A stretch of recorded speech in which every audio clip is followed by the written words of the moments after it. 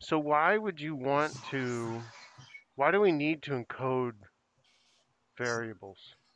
Because this is like factor data, character data that could be a factor.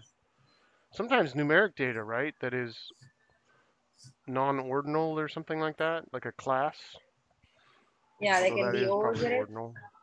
Yeah, ordered. We might need that because we want to use a model which is more comfortable dealing with numbers, for example. So we might want to encode our categorical variable into numbers. So let's wait for Steven to get in, and then. Yeah, it seems like some models only work when you encode said them. you don't need to encode tree models, rule-based models. So that's random forest. What's a rule-based model? Is that like a decision tree? Although that's a tree, isn't it? It's in the damn name. Come on, man, wake up. I think they are following rules, and all the old models follow some rules. So, but like a classic ANOVA and stuff like that, it doesn't like. It has to encode character variables as like 1, 2, 3, 4, like factors, right? But is that the sort of encoding that it's referring to? Because like so like the table 17.1 table that shows like the grid of the houses and the type of house that they are, and it's like 0, 1, 0, 1, 0, 1. Is that what they call one-hot encoding? do you want to share the chapter maybe so we have more clear a better frame of reference? values? Yeah. Sure. Yeah, that is the one-hot encoding. Because this is what I'm talking about here is this table. So it's is that big enough? I can make it bigger. I can see it. That's okay. But it's saying a 2-family condominium probably is 1 out of all this matrix. Mm-hmm. And duplex is duplex and so on. I'm not really sure I understand this completely, but it's just labeling the data as Just yes or not this thing mm-hmm. as a column. Right. Okay. All right. I guess I was thinking about it in other terms, like taking like when we do you're doing like an ANOVA or something, and you take data and you have a factor, and it's just 1, 2, 3, 4, and that's if it's like not ordered, because the order of 1, 2, 3, and 4 don't mean anything in the model. Yeah, they're just indicators. Yeah, if you're doing like an ordinal analysis, you need to use different types of models for that, because the order of the factor matters. Kind of like, when we do like, I do some sensory data too. So it's like, you have like, I like this a little bit. I like this a lot. I like this extremely, I don't like this extremely. And so there's an order to that. The thing I found interesting is that they show that you can encode a categorical variable using a model. So generally a model, for example. Do you need me to scroll somewhere? Where should I go? Yeah, a little bit further down. So this is this is why we need, we just said, no? If you go forward a little bit more. Well, there's the ordinal one. These are encoding ordinal predictors. That's not the bit I wanted. A little bit further down, when it said here, there is a few methods that we can use for encoding predictors. And one is this one, effect or likelihood encoding. This bit is written in italic, effect or likelihood encodings. Yeah. This is the first method we mentioned.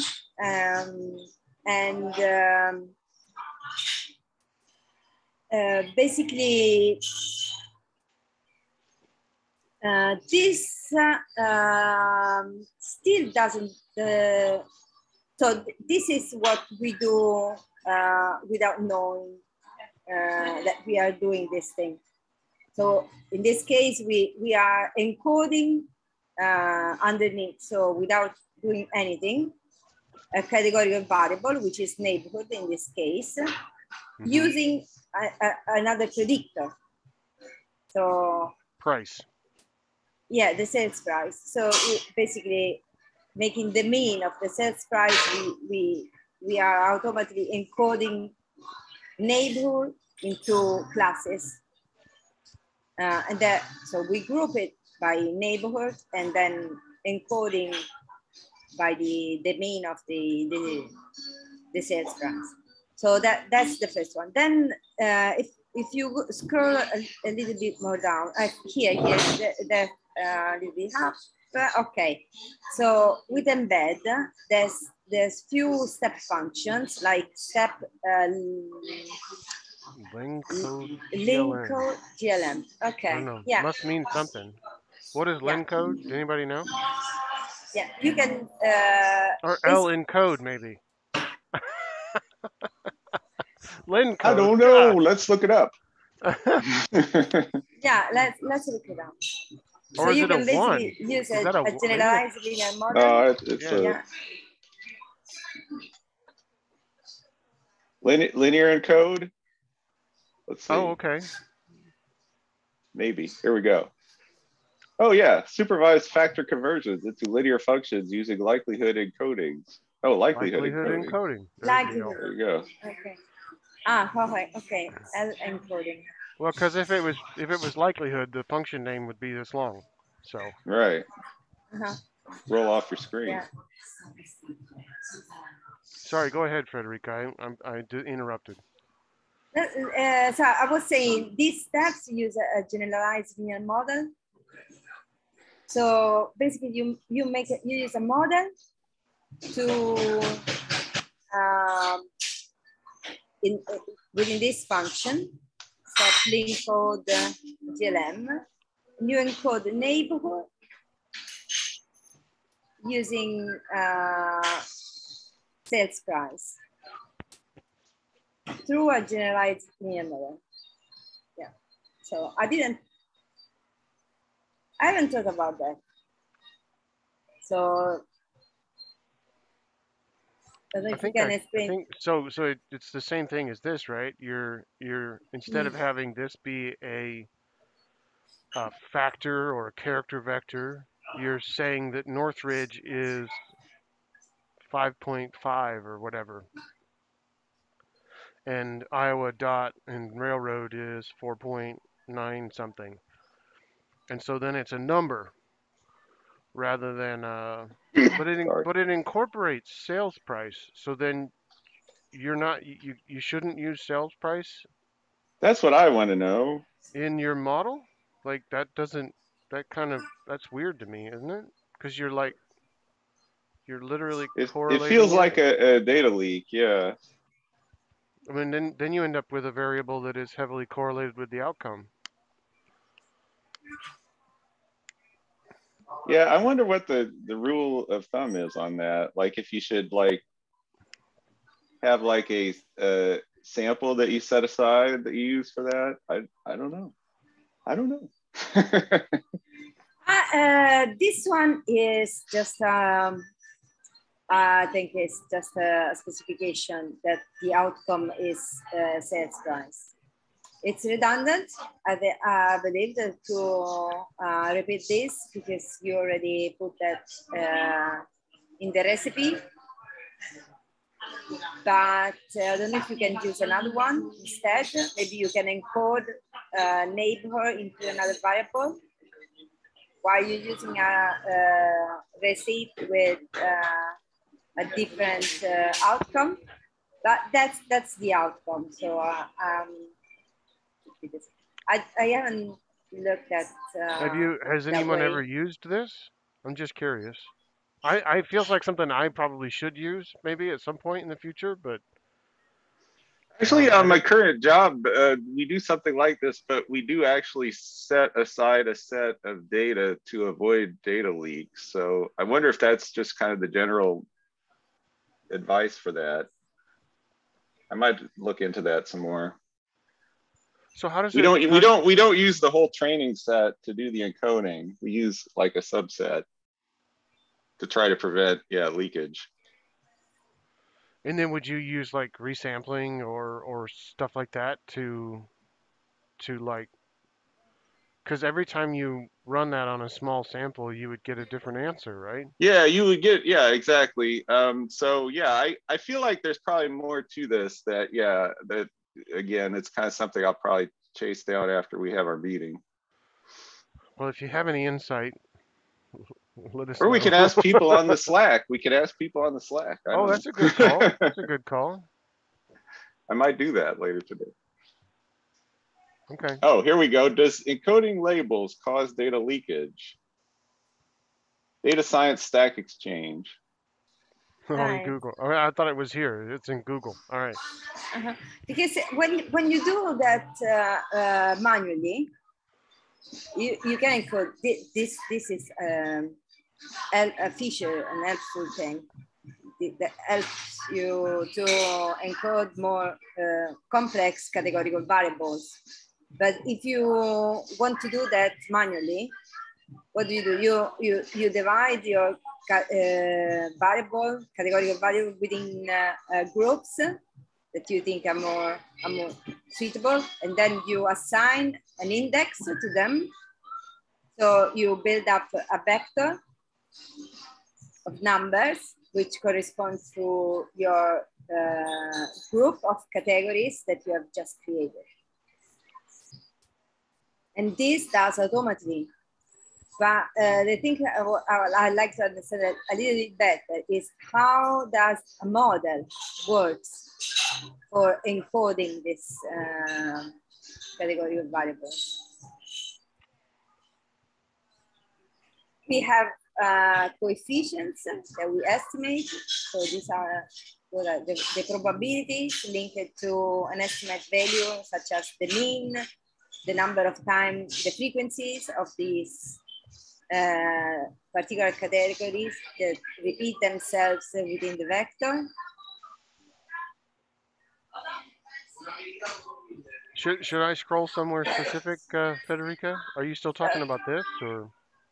I mean, there are three types of encoding. No, the first one we just mentioned it. Then if you scroll a bit down, you find another one. So that's what we just did. Yeah. And then effects encoding with partial pooling. Okay, there is partial pooling. That's fine. That bit is fine. There's partial pooling and pooling. Oh, guys, you know what? I was just reading something. Sorry, I'm kind of jumping in. But I think the reason it's okay to do this is if you've done the train test split already, yes, you are using your training set to do that encoding, but you're not using your test set. So you're still checking to see if your encoding is going to generalize because you didn't cheat by using any data in your test set to do the training. So I think that's the justification, but I can follow up and with somebody who knows more than I do and see what I find out. So yeah. Sorry about that, but yeah, it was just bugging me. I had to look into it. No, I appreciate the follow-up. And if you have any more, let us know, because no, I think it's a good question. These aren't things I use very much, so I don't really know. What is so they use partial pooling and no pooling and partial pooling with the step functions. Yeah. So here we have a step likelihood encoded mixed with no pooling, right? The first or partial pooling. Where does it say that? Or maybe that's without, and then you say no. So you see the outcome of that partial pooling versus no pooling. Yeah, that's nice because they joined all the result with the training set. So the no pooling, the partial pooling, and the training set, they all joined together and then made a plot.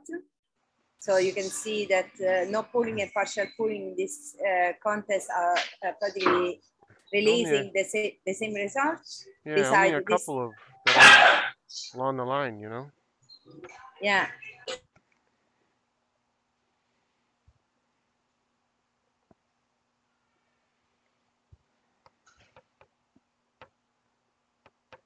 Okay, so they say the neighborhoods with the fewest homes have been pulled up or down. So that just means that maybe there's more variation in those neighborhoods and therefore they can't capture it as easily? Perhaps? Okay, cool. Should I keep scrolling? Are we ready for feature hashing? Okay, I was just looking at this one, which is this hashing. No. Feature The hashing? Fisher hashing. Yes, this one is the hashing encoding. So when you encode that into hashing, so repeated values, which creates, but for me, again, a categorical variable. You cannot consider that numbers. If you want to calculate the mean or the standard deviation, you cannot do it. So they still categorical for me. But they are encoded in this way. We input the pre-Ardale to this hashing function.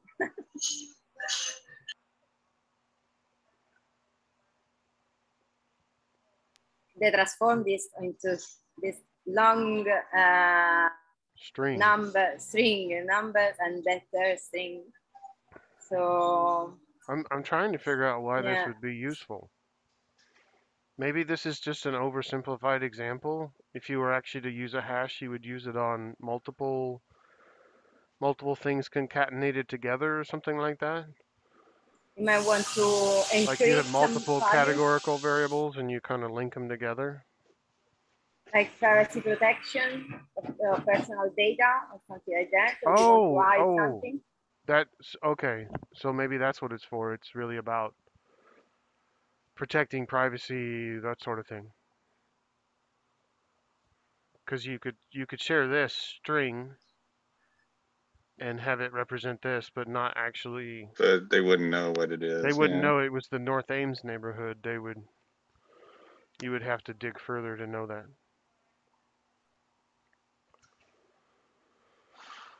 Smaller hash. I don't know very much about this under 28-bit hash, which means there are 2 powered under 28 possible hash values and everything. So I don't deal very frequently with this with these things, but so far I've understood you can encode as an hash, for example, this percentage sign 16. So you can reduce the number of variables, the string, yeah, or values. Yeah. I would probably just convert it to a factor and then store the factor as an integer. It's the same thing. Yeah, exactly. That's what I thought. That was the same. And maybe the hash also randomizes it or something. I don't know. Here they use this string toi, and substring hash, which is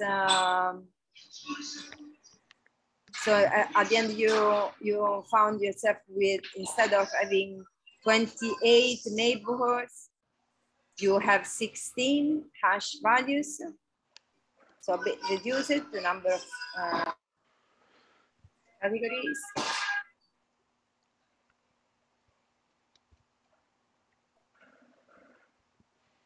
At least it makes the string a little nicer to read.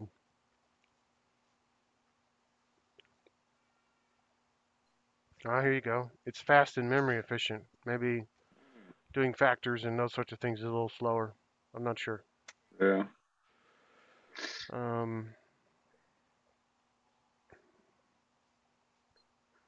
So feature hashing, they hashed the neighborhood into a 16 level hash, I guess.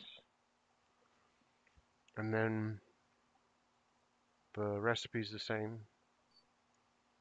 I'm assuming that neighborhood as the formula is converted to this hash and then used. One question. Can you scroll a bit up? Sure. Yeah, here the code. Something I want to ask is, can you see that there's a step dummy hash as well as before, and then a step with dummy again. So you think I'm doing step dummy to all nominal predictors, so I'm done.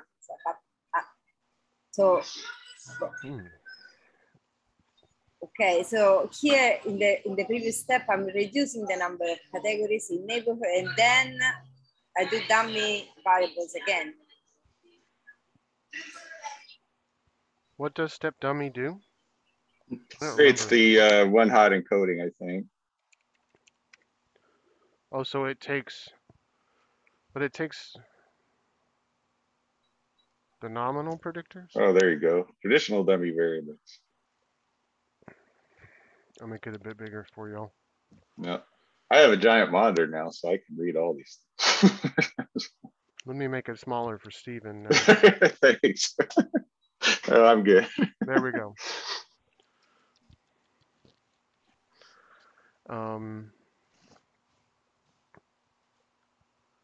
Nominal data, characters or factors into one or more numeric binary model terms. So that's the one hot encoding. Right. That's what you said. So now we can believe you.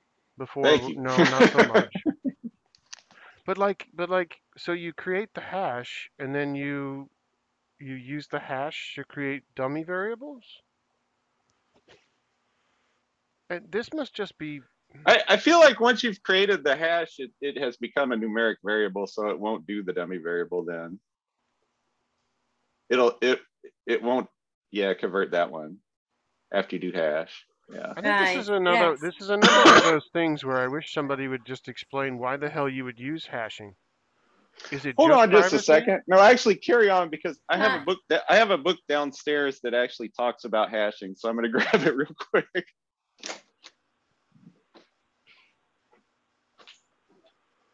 So you can't interpret because the hash functions cannot be reversed. So that's the privacy part of it, right? You don't know, I guess. I think you could figure it out, but you could just run the model without hashing, compare the outputs and be like, well, that neighborhood is category 9 or hash 9, and the other one is hash 1.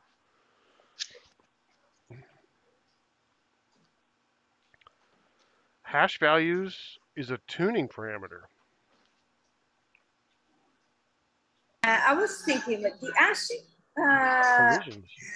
Yeah, so the variable that we encoded within as a string, neighborhood, right? Number and letters, for example. No? So when we hashing, we transform them into number and letters. We cannot consider them numbers. No, they're strings. Machine learning design. So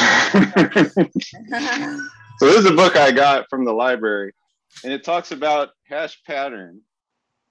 The hash feature addresses 3 possible problems associated with categorical features: incomplete vocabulary, model size due to cardinality, and cold start. So the incomplete vocabulary means like if a neighborhood we never saw before comes in, we wouldn't know what to do. But if we have the hash function, it will just assign it a value anyway. So that takes care of that. High cardinality, I think we all understand. You know, if you have 1,000 neighborhoods, that's going to be problematic. And let's see. So Why on the do other I one, need it Yeah, says actually, could you explain the high cardinality thing? I've heard it. oh, just the high cardinality. So like if you have 1,000 neighborhoods, then you have like 1,000 variables. So that's going to cause you all kinds of potential trouble. Okay. Oh, yeah, like the example they give in the book is we may not be able to deploy the model on smaller devices. So yeah, if you run into memory issues, stuff like that. Okay. Let's see. So yeah, this book is good. The machine learning design patterns. It talks about embeddings too.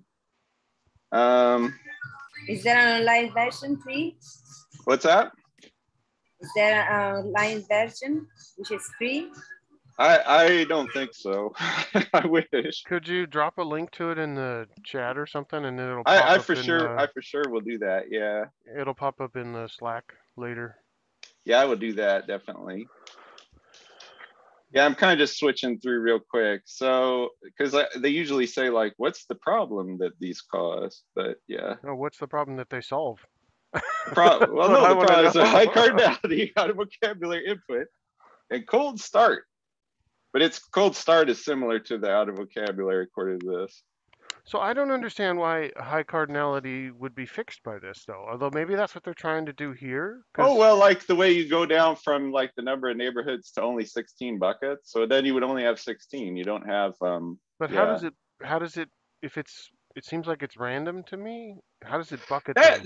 Yeah, I mean, that's kind of interesting that, yeah, it ends up, You could do it with like a PCA plot or something. It's not really based on reduce the things dimensions. about the data. Yeah. Cluster. If you So reduce the dimensions and then cluster, you could take those clusters and say those are your fewer neighborhoods.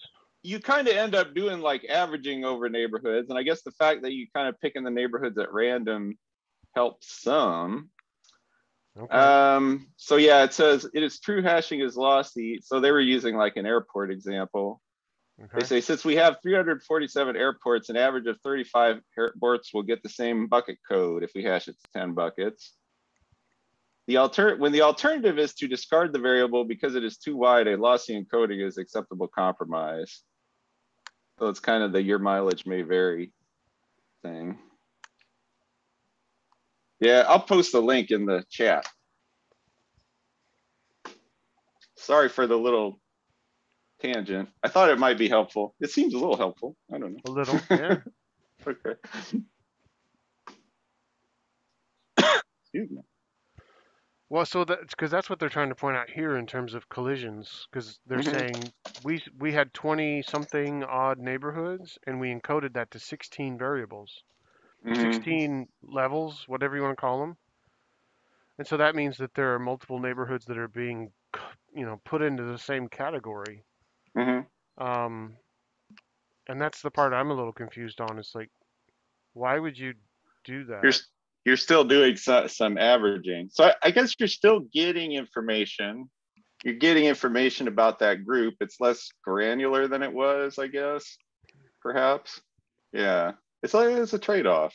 And if it's random, like, wouldn't you could end up with one of those like lower cost neighborhoods being bulked together with a super high cost neighborhood, and the variance of that particular group would be huge. This is true. You get the fancy neighborhoods and the not fancy. I don't know. Just a thought. I'm just here to ask questions. It's good to ask questions. Yes. What means that they create more? They create more categories. Where you say, like when there's something that doesn't exist, that's what they're saying Exactly. here. Yeah. They put it into a bucket. So if we had 16 buckets, it would assign a new neighborhood into one of those 16 buckets. Right. And then that new neighborhood would have a category. Whereas if you had a brand new neighborhood and you tried to run the model and your It would. neighborhood was part of the model, you wouldn't be able to compute it because that neighborhood isn't in the model. Yeah, I wouldn't know what to do with it.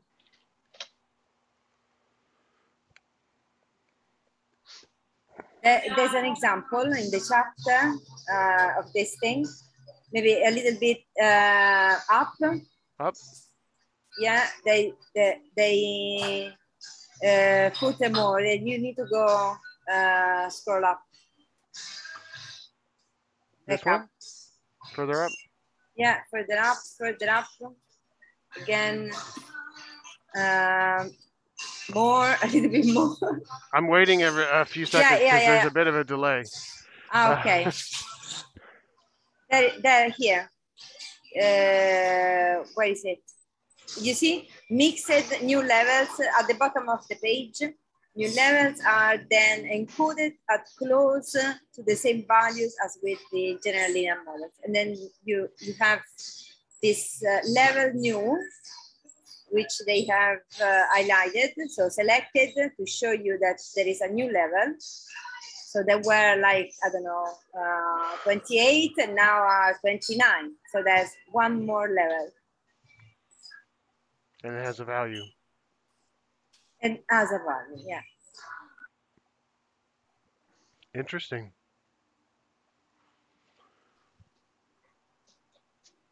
All right. To mind that because of overfitting problems. Oh, overfitting?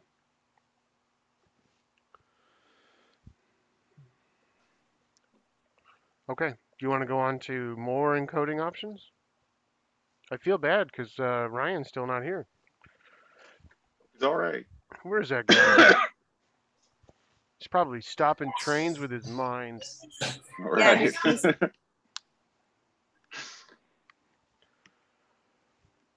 Okay. More encoding options. Entity embeddings. Transform category barrels to a set of lower dimensional vectors.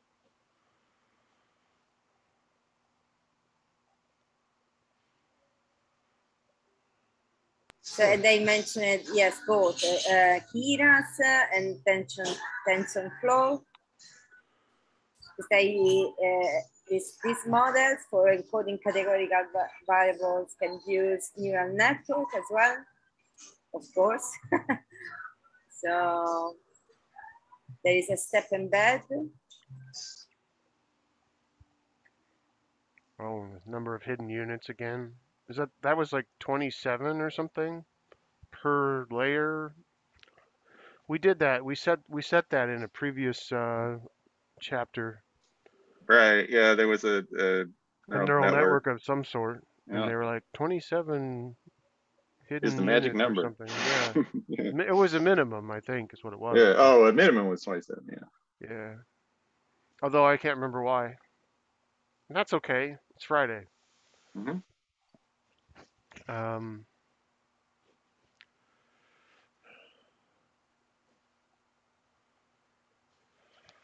And the step rule, how do you step?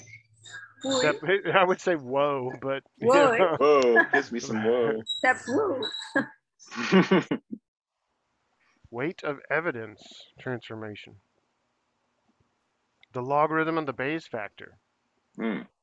The Step dictionary whoa. mapping of each category level to a value. Mm. Step whoa functions. Okay.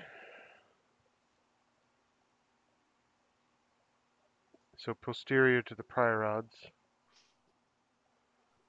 So it's like you give it a prior, right, Bayes, and you say, I think it's this. and then it comes back with the posterior odds, Yeah, based on your data. Yeah. and then it does the ratio of those two things, and it's like, well, how close were you? And then that's like that value is the is what you used in your embeddings, I guess, Mm-hmm. and that tells you, yeah, how right you were in your priors. Because often I don't know if I haven't used Bayes stuff much, but like often you start with a 0.5 sort of thing, like Mm-hmm. you don't know kind of thing. Like a flat That prior, yeah, uninformative prior, they say. yeah, yeah. Okay.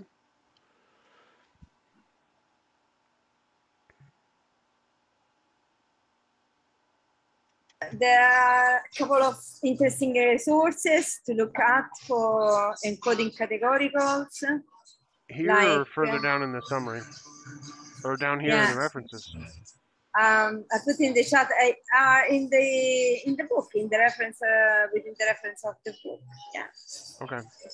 One is this one, and you can see is what is it? One is Michi Barreca Daniele here, 2001, pre-processed scheme for high cardinality categorical attributes in classification and prediction problems.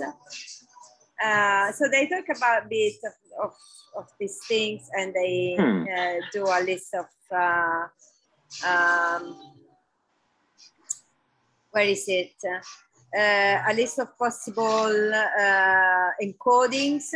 So you basically can encode unordered when in presence of high number of categories, and this as this categorization can be challenging.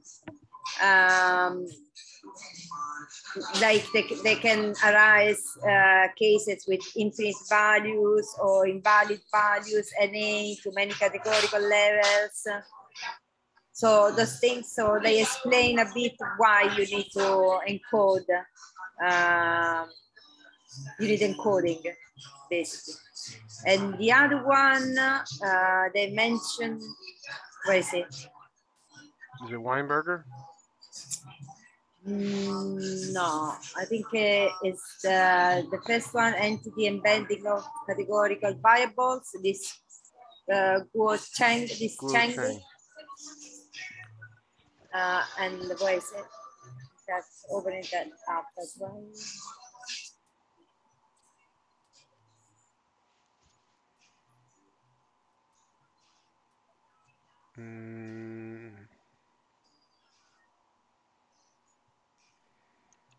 This is Michi. Oh, are you putting links?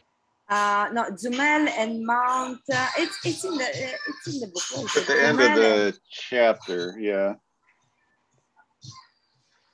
Oh, there it is. Okay.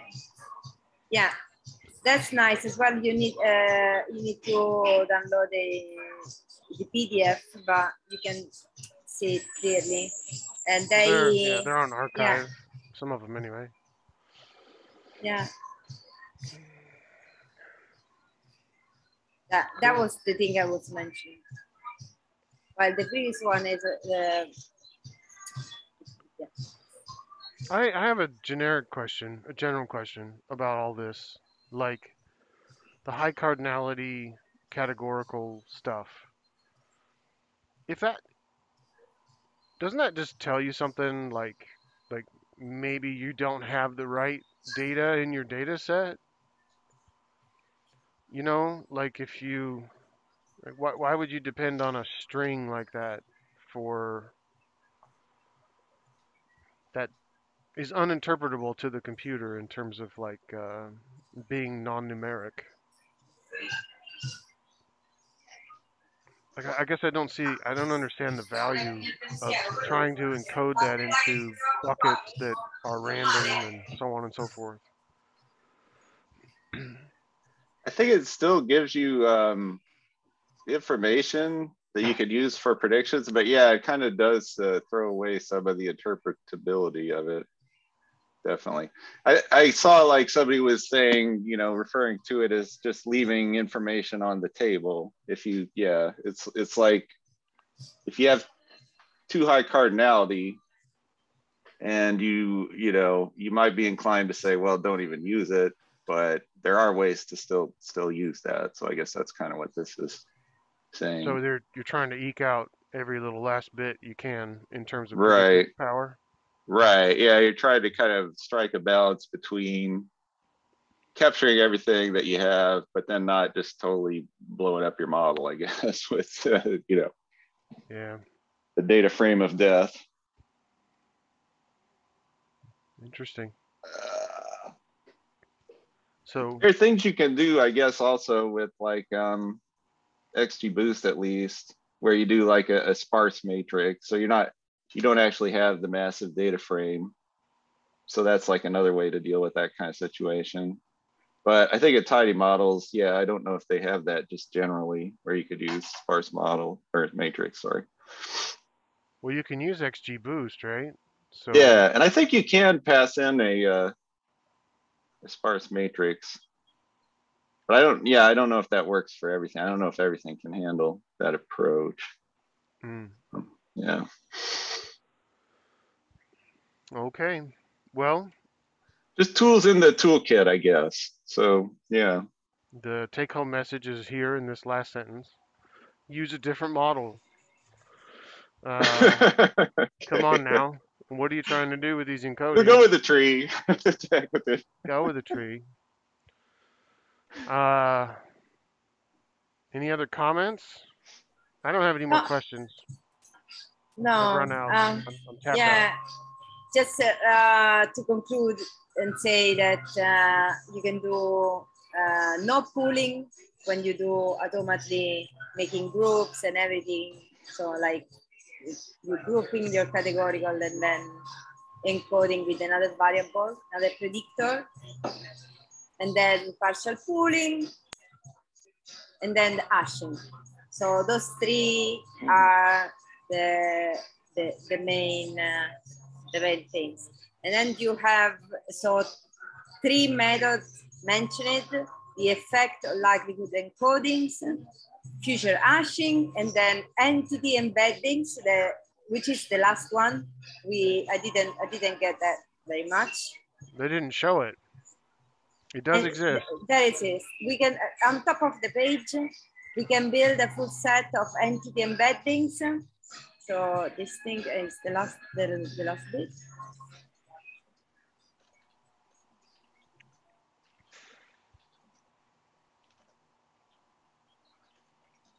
That's the same thing.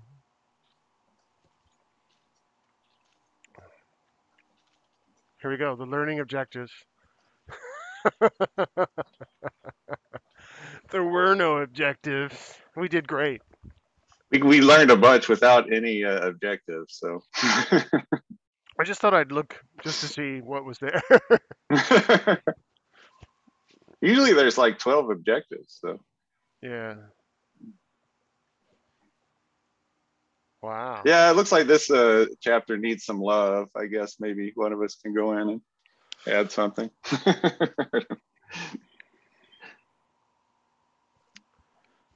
We certainly have some links to some materials. It looks like that could be quite useful, especially your book that you shared. Yeah, this book I think is pretty nice because it talks about things you could do with data, but then it also talks about things you could do with your deployment and stuff. So it's kind of just all around good stuff.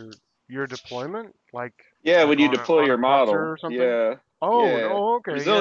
Resilient serving. Hmm. So reproducibility is nice. Oh, responsible AI. Fairness lens, so that you don't, discriminate against people. That's good. So yeah, it's a pretty good book all around. Cool. All right. Anything else from anyone? All right. I'll stop sharing. Thanks, Brandon. We got through it. We I did had it. lots of questions. Spirited. I hope you all go forward. We had a good time. Yeah. All right. Well, have a good day. Happy We'll Friday. Thanks. see you next week for Have a good, chapter you. 18 on models and predictors. sounds good. All right. Take See you care, on. all. Have a good Bye. weekend.